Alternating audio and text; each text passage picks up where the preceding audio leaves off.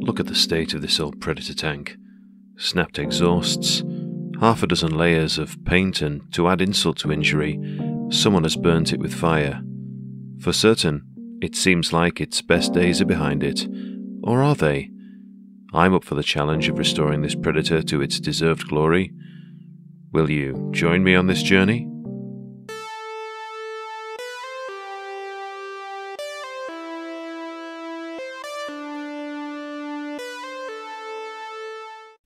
When I was 11, all I wanted for Christmas was Warhammer 40k stuff. Thanks to my school friends, I had caught the bug. There was little else on my list to Father Christmas that year. Amongst other box sets I received, I got the Predator kit, which, unbeknownst to me, would soon fall out of production, being replaced by 2 hybrid metal and plastic kits in 1996. The model that had entered my possession was in this box, with the studio model bearing the Blood Angel scheme and iconography, though it hadn't always had that box. Some years earlier, it was released with this box instead during 40k's first edition. Anyway, I built the model, and my dad helped me spray paint it with a rattle can of Blood Angel's red. All that was needed was to add some details with black, yellow and silver, and it was good to go. It stayed in my collection for many years, and I have this one photo left of it. So, fast forward to 2023, and I'm a sad adult wanting to rediscover what was lost from my childhood collection. I've already managed a large chunk of Ultramarines, and scored a few tracked vehicles to accompany them. But the Predator has always been high on my list of models to reclaim, and so, thanks to eBay, I was able to acquire this model. And man, has it suffered. Let's start with the paint job, or as I later discovered, paint jobs, plural. But I'm getting ahead of myself. The thickness of this paint obscures many details, notably these textured surfaces. Someone clearly wanted it to be Blood Angels, but either they emptied the entire pot of blood red on here, or this is one of several chapters this tank has served. What the paint doesn't cover is some of the battle damage this poor machine has received. Now, I'm all for battle damage if it adds to the aesthetic of the model, but someone has crossed a red line here. Clearly, it was the right sponson that took the brunt of the blowtorch treatment, the flames having penetrated the circular hatch. There was a second las cannon, but this has been twisted out of shape, and I'm not sure if I can use it for anything else. Flames also licked the front of the panel, the rear access hatch, which was warped slightly, and the turret. Speaking of the turret, I wasn't sure if it was the paint or the glue, but it was stuck fast. That's another problem to solve. At least the las cannon in the left sponson rotated, but I reckon the mechanism wouldn't survive the stripping process. I had had this model in my possession for a few weeks before I summoned up the courage to strip the paint. I knew this was going to be a steep hill to climb, but a necessary one if any progress was to be made. Several rounds of biostrip was enough to cut through the thick layers of paint, and I should add, layers of varying colour. It seems this Predator has been Ultramarines and Imperial Fist at some point. After a few strenuous stripping sessions, I'm left with these parts. Though everything is left this sickly shade of red, not that it matters, since it's very thin, and no details are obscured anymore. It won't be visible after priming, but it made me wonder about the persistence of red post-paint stripping. Maybe it's warp-tainted or something, or mixed with the blood of sacrificed virgins. Which reminds me, I felt compelled to keep this squidgy paint residue and film it for you guys to enjoy. Thank me later. I'm pleased to say that the turret was freed from its bondage easier than expected, though the rod which allowed it to turn is snapped. And I do want it to swivel. So my solution was to drill the underside of the turret and into the top of the hull. The replacement rod was some steel wire held in place with superglue, bicarb and some milliput to be on the safe side. I also placed a wee bit of milliput in the new hole in the body of the Predator so the rod fit nice and snug. There, buttery smooth swivelling. Now, on to replacing the melted components. One option I considered was cutting some plastic art for the job, but I raided my bits box first and found this replacement panel for the front. I guess it pays to hoard bits as I do. As for the sponson, perhaps I need to do some remodelling with putty. Nope, I've got a spare one for that too. But for the track, I suppose I would have to pull out something creative to patch the holes, or I could just use this spare as well. Am I cheating? Maybe. But I knew I had these parts before I bought the thing, and why kill yourself with crafting pieces when you have perfectly usable spares? That's my reasoning anyway. Now with the sponson mechanism broken, I had to find a way for the las cannons to turn. I settled on using magnets and got to work drilling and filing these as necessary. And as for the broken exhausts, I replaced these with steel wire that was just about the same thickness. I trimmed them with my wire cutters, leaving a few millimeters extra length so they could be inserted nicely into the hole I had drilled on top of the exhausts. Again, superglue and bicarb was the fixer for these two. And with these fixed, I glued them onto the tracks, trying my damnedest to keep them in line with each other. You'll notice the spare track is grey plastic, but the original is cream coloured. It's interesting to see how GW has changed their colours of plastic over time. If anyone knows when they moved from cream to grey, then do let me know in the comments.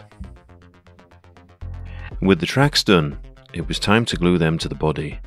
I used polystyrene cement to give me time to reposition them if needed. Then, I rubber banded the whole thing until a strong bond had formed. While this set, I attached a new panel where the old one had been.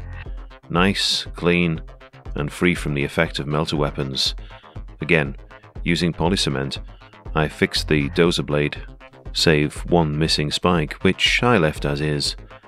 As I said earlier, some battle damage is allowed in this build. I noticed both the original builders of both the tracks has stuck the headlights on upside down. This bothered me, so I cut them off with my craft knife and reattached them. This took a few goes since lining them up was tricky.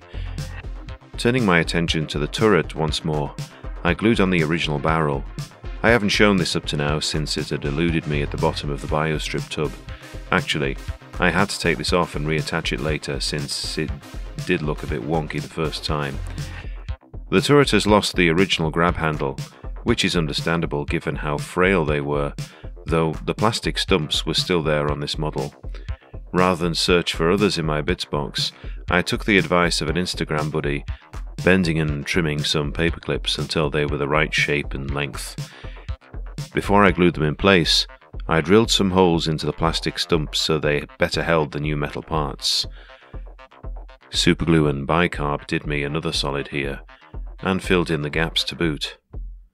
A few people who have been following this project on Instagram said I should have had a go at the full-on handrails that grace the sides of the old Rhino variant.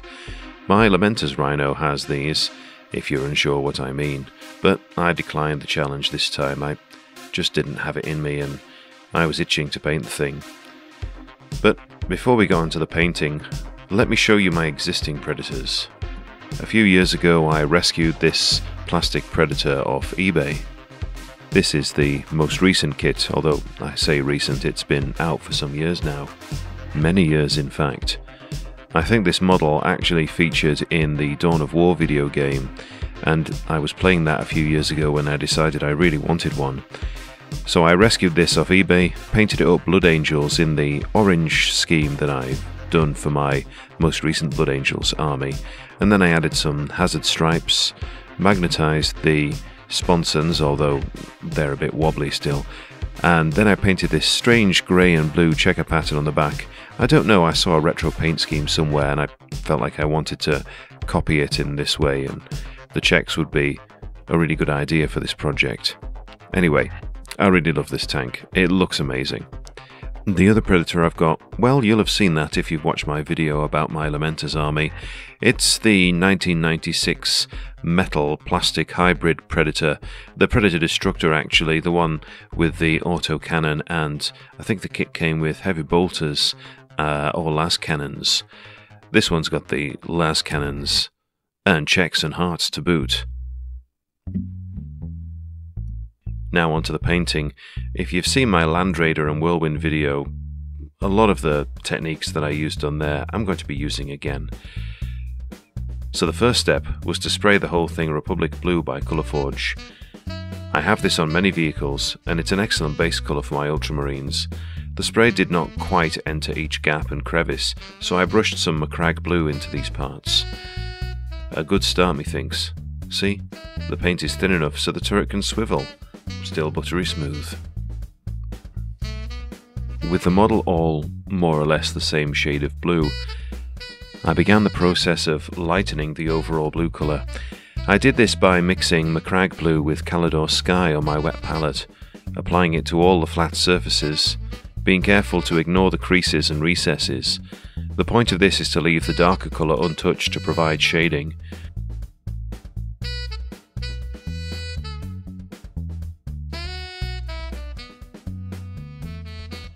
Now you may have noticed the las cannons are missing.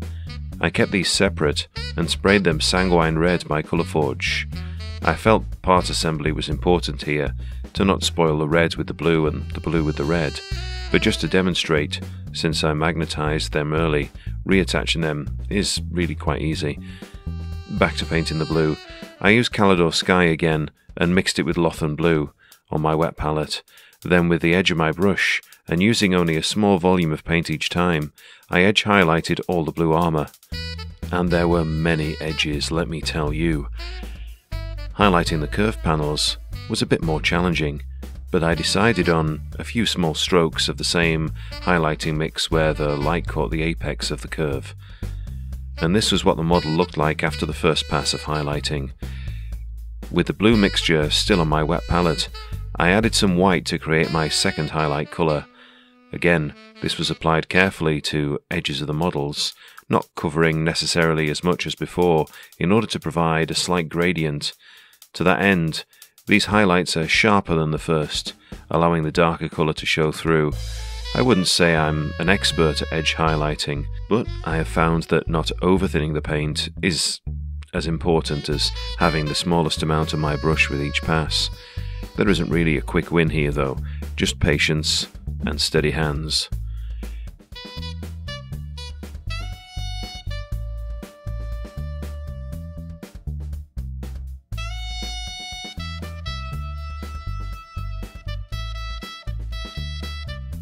When it came to highlighting the curved parts a second time, I repeated the thin stroke pattern from before, but covered less area with the lighter colour. And this is how it looks after the second highlight. But we're not done just yet. To maximise the popping potential, I took some pure white and dotted it on the sharpest points of the model. It's a very satisfying step, especially after the war of attrition that is 2 passes of edge highlighting. For the headlights, I first thinned down some white paint and applied them to the recesses. I had planned for the next coat to be yellow, but I felt a white coat was needed first since yellow over blue takes several coats to actually look yellow rather than green. But with the main body of the model done, it was time to turn my attention to the other colours. I planned for the autocannon muzzle and smoke launchers to be red, so I painted these white first in order to increase the vibrancy of that colour. However, before I completed this stage, I decided to go back to Lothan Blue and paint on some thin lines in various places on the body, to simulate scratches to the paintwork. This reminds me of my youth, when my dad would get very upset over the slightest scratch on his car, particularly his green Rover. And here's me painting on scratches. How the turns have tabled, Dad. I mean, tables have turned. I forgot to mention before that I used some of that steel cable to replace a missing smoke launcher pipe. You can tell up close that it's steel and not plastic, but I think from this distance, and especially painted, it looks pretty good. The last cannons were already painted red, but I wanted some shading, so I painted Reichland flesh shade into the recesses. Having them magnetised means I could stick them to this hobby tool for the duration of the painting.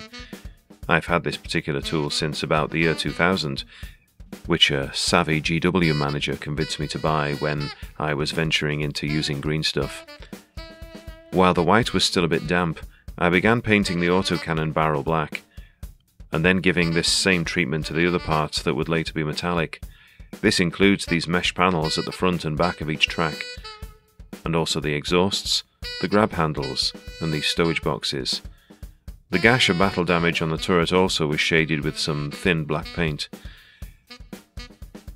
When the shade on the las cannons was dry, I added some black paint there as well, and also to the lumpy parts just behind the barrel. I can't call them lumpy parts, can I? Hang on. Las Cannon Anatomy. Las Cannon Anatomy.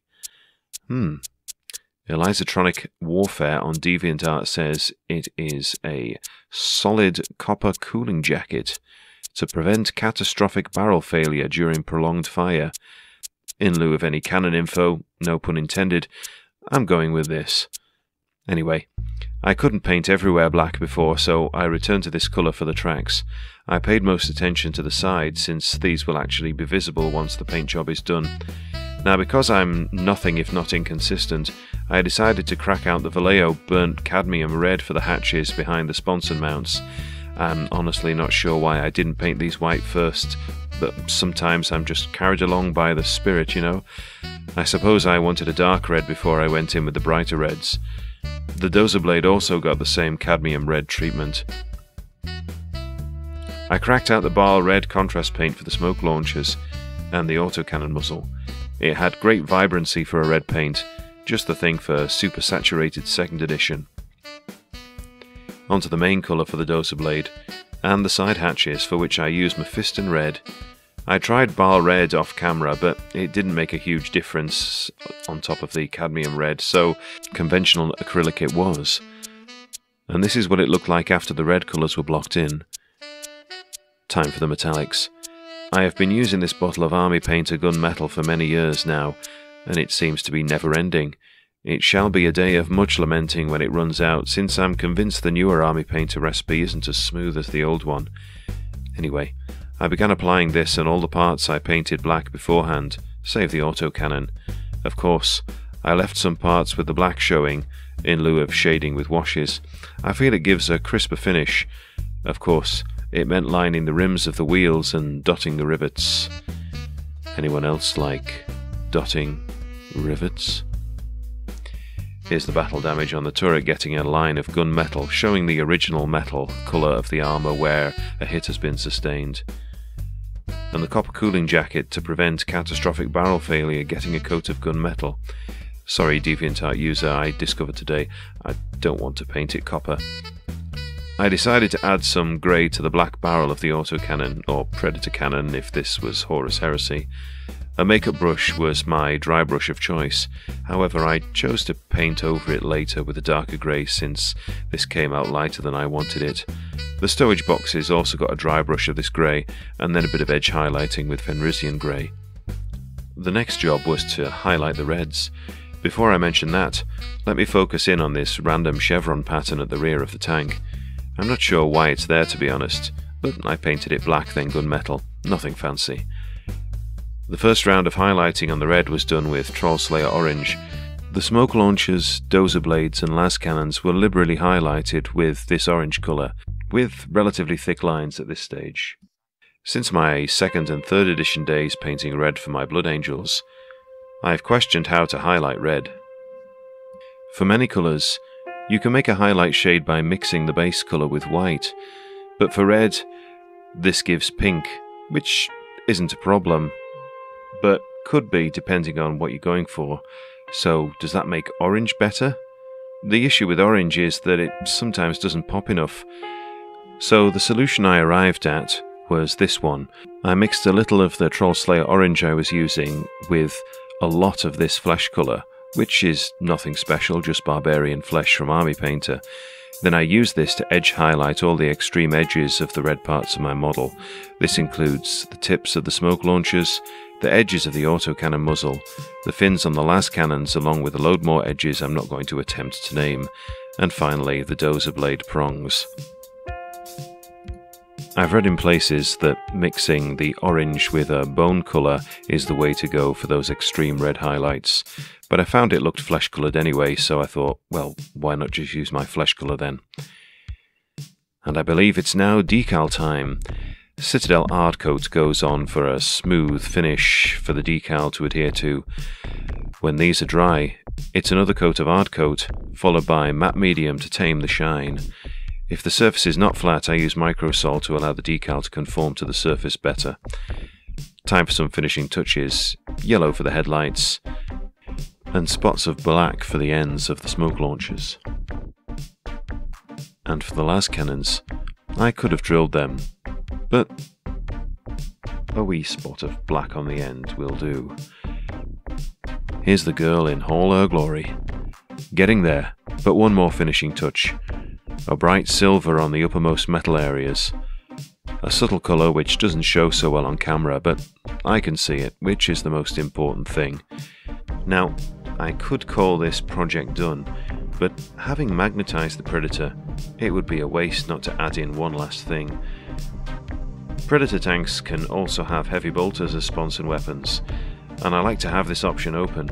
There was no optional loadout from the original box, so I took these heavy bolters which I had spare from the Horus Heresy Contemptor Dreadnought kit and modified them such they would fit into the sponsons. Then I added magnets, sprayed them red, and gave them a similar paint job to the las cannons. I'm pleased with how they turned out, and I particularly like the drum magazine of this sculpt.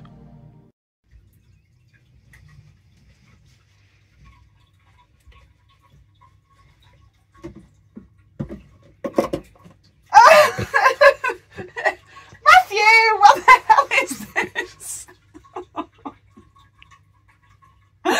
Ew. Ew. Oh.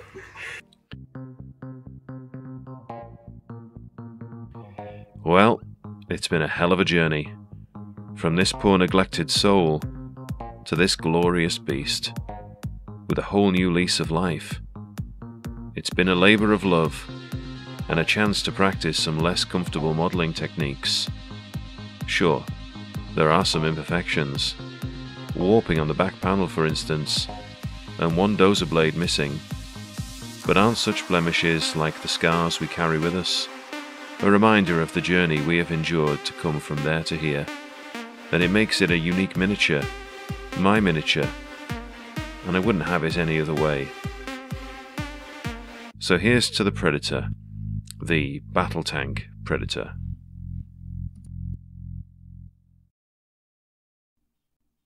Two, three, four. Battle tank Predator, armor of the Space Marines. Battle tank Predator, blow you all to smithereens. The first known Predator was known as the Destructor. A turret autocannon and heavy bolter sponsons. A Rhino chassis variant with no transport complement. Battle tank Predator, armor of the Space Marines. Battle tank Predator, blow you all to smithereens. The second kind of Predator. Predator Annihilator, twin glass cannon, and two more in the sponsons. An anti-tank solution is the logical conclusion. Battle tank Predator, armor-busting laser beams. Battle tank Predator, in a pinch it intervenes. Oh, battle tank Predator, armor of the Space Marines. Battle tank Predator, blow you all to smithereens, smithereens, smithereens! And with that, I'd better go paint some more minis. Take care, and thanks for watching.